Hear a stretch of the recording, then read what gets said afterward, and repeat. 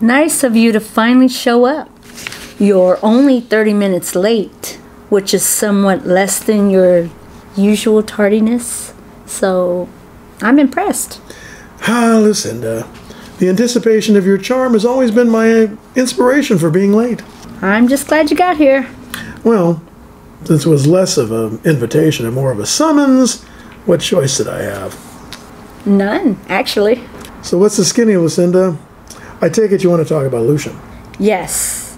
But first, you want me to order you a little drinky-winky? No-y woey. Oh, come on. You know I hate to drink alone. That was never my experience with you. What do you mean? Well, as many times as I went with Leonard to bail you out of the drunk tank. All right. No sense dreading up my misspent youth. What youth? The last time was 6 months before he died. What are you doing these days? Do you have Ziggy's bail bonds on speed dial? That's enough. And yes, this is about my son, your not grandson. This is about taking him out more often. It used to be twice a month. Then it was once a week. Here lately it's been 2, sometimes 3 times a week. Do you want to have dinner with him once in a while? I want you to stop seeing him. What did you say? I believe you've been spending too much time with him, and it hasn't been good for him. Define good. Look, since Daddy died, I know you've been trying to fulfill that idiotic promise you made to him. But what? Well, you're off the hook. I absolve you of any guilt, and you know you never really liked spending time with him. Define like. Quit being difficult, Cliff. I admit I had some trepidations at first, but it's been months.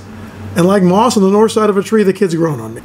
Yes, and in the months he spent with you, you tried to teach him to drive. And after weeks of begging, I finally let him try to back the Beamer out of the driveway. And he proceeded to back over a stray cat.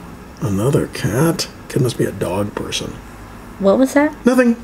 Oh, and that pet snake of his that you convinced him to let loose in the backyard? We think it might have killed the neighbor's chihuahua.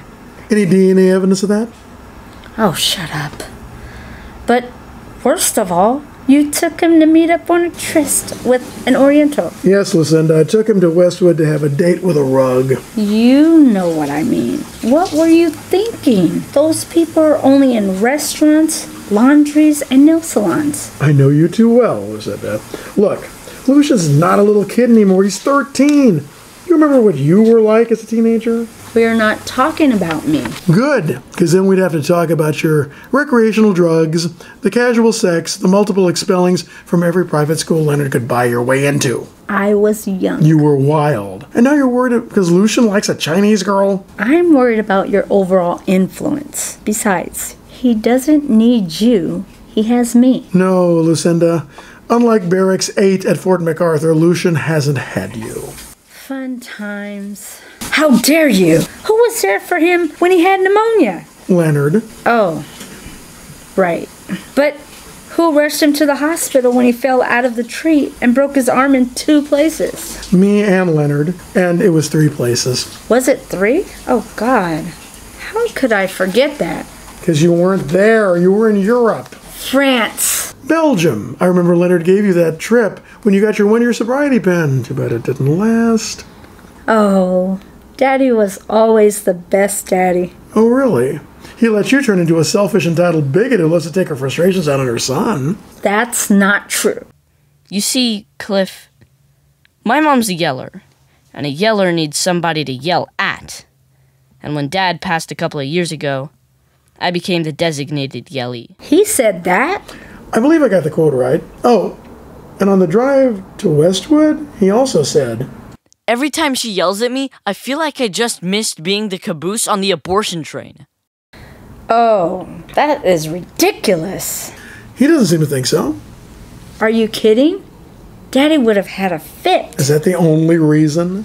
Okay, I yell sometimes, but, well, you've been around him more for months now. What do you do? Usually? I just talk to him. That will be coming to an end. Why? Are you guys moving? No, you're going to stop seeing him. Come again? Oh, come now, Cliff. You were only doing it because Daddy asked you to. Why this sudden disregard for your father's wishes? Because I'm beginning to see a rebellious streak in Lucien, and I don't like it. I believe that rebellious streak is called being 13. And I think it's called too much time around a sarcastic iconoclast. And what am I supposed to do? Tell him, sorry, kid, your mom has forbidden me to see you anymore? Nothing quite so dramatic. You simply stop coming over, stop answering his phone calls and text messages. So just drop him. Let him think he's been forgotten to death. Now you're getting it. Oh, I got it. This way he thinks, I just got tired of him, and you had nothing to do with it. I believe they used to call that keeping your skirt tails clean. But what if I say no? You have no legal right to see the boy. Let's keep this civil, Cliff. Daddy would have wanted us to do at least that. And I think that sound you hear isn't the rotisserie chickens from next door rotating, but the sound of Leonard turning over in his grave. Come now, Cliff. You've known me all my life, but I know you too. You're like water. You always take the path of least resistance. If I'm like water, Lucinda, you might want to watch out for the flood. Just cease all communication with him, and don't force me to file a restraining order against you.